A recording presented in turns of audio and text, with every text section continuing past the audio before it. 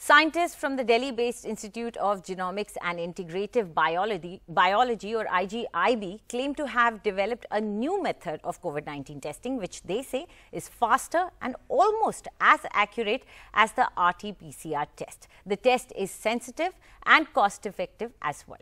The method eliminates the need for a biosafety lab, which makes it possible for it to be used at places like the airports or railway stations to test passengers before they board a train or a plane. Now, to talk about this, I am joined by Dr. Shantanu Sengupta. He's a professor with IGIB and part of the team that has developed this test. Thank you very much for speaking with us, Dr. Sengupta. Firstly, I would like to know, how reliable is this test compared to RT-PCR? So, currently we have done about 63 COVID positive samples and 19 control samples. We took true controls, which means that these people did not develop any antibodies, which means that they did not have any disease at least 10 days before the test, and also were currently not infected, as we found out through RT-PCR. So using this, we have been able to detect people who have been affected and who are not affected. So right now it needs to be validated in much more samples, and we are currently doing that. Right. And how did you manage to cut down the testing time? I mean, 30 to 40 minutes is a very good time compared to any other test.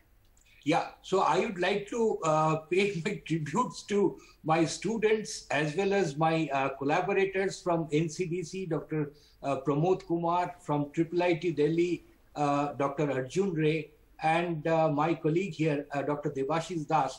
The team together was able to do it. So what we did was, we went back in the literature, and there were lots of steps which we followed the literature of say 1970s and 80s. We had forgotten all about them. It was simple biochemistry. And then when we applied this here, we could actually cut down the pre-processing time, which is anywhere between 9 to 24 hours in a case of mass spec. We can now just do it in 30 minutes. So that was the major advancement. And then mass spec is a very accurate technique. It's the most accurate technique anywhere in the world currently. So once that pre-processing step was reduced, then doing it in mass spec was very easy. That did not take too much time. Right. Doctor, also, you know, what are the places that this can be used? If finally, when it does get approval and people do manage to set up whatever is required, what are the kind of places that would be able to use this test? So this instrument, it requires an air-conditioned environment. So the best places for this is diagnostic labs, hospitals, as well as airports. So I believe once it comes in public, these are the places that where it can be installed, and people will benefit from this. Right. And many experts talk about testing as the only solution to the pandemic till the vaccine is there. So how important is the scaling up, and how can this test contribute when approved? So testing is, testing is the mantra, as you rightly said.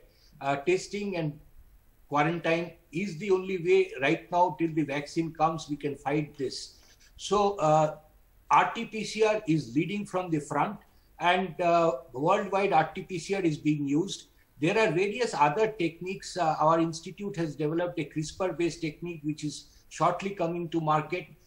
Mass spec-based techniques, all these will complement RT-PCR. So the more number of ways you can detect the virus, the better it is, because there is a saturation of RT-PCR also. The reagents and all are expensive and not very common. So getting those reagents for RT-PCR will also be a limitation. In contrast, the technique we are using, we only need solvents and an enzyme called trypsin, which is very freely available. So in terms of reagents and all the other things, this test is probably very easy to do. So all these tests together should be started in the country so that large number of population can be covered. Right. ICMR did want that, the indigenous testing and indigenous techniques should be prioritized. But right now, what is the situation in terms of approval, and are there any other tests like yours? So see, it is still, we can't call it a test to be validated. We have just done the proof of principle. We have published the paper, and a similar paper, which probably required much more instrumentation and was more time consuming, was first published in Brazil.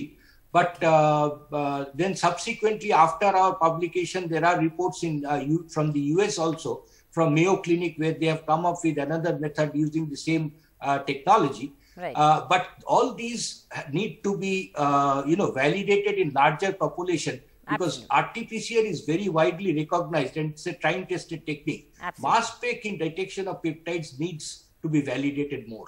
Absolutely. Thank you very much, Dr. Sen Gupta, and we hope that you do get success in developing this test of yours.